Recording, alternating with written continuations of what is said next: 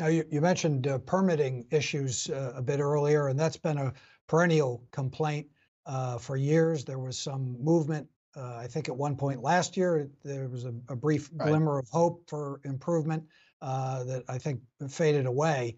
Are you at all optimistic about anything changing in that regard, say in this calendar year, or is that inevitably something that gets pushed over to a new administration or the next administration?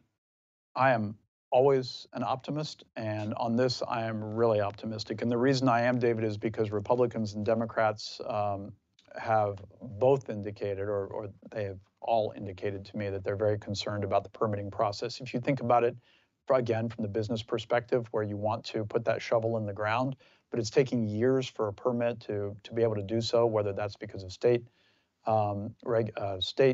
agencies or federal agencies. And then you have, think about the clean energy investments that the administration is making right now.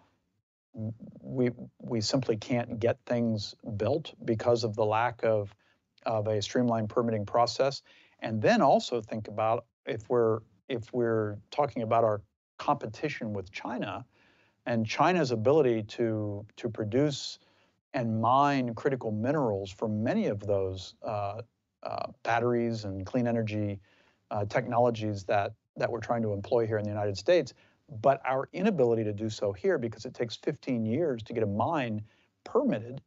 15 years from now, I'm sorry, but China will have the advantage. So we've got to figure out how to make sure that we are protecting safety, we're protecting environmental standards, but moving the process along much more quickly. And I would say also coordinating the various agencies that have to sign off on permits, coordinating their work so that you have um, one timeline rather than say 10 timelines because you have 10 agencies that are part of the process.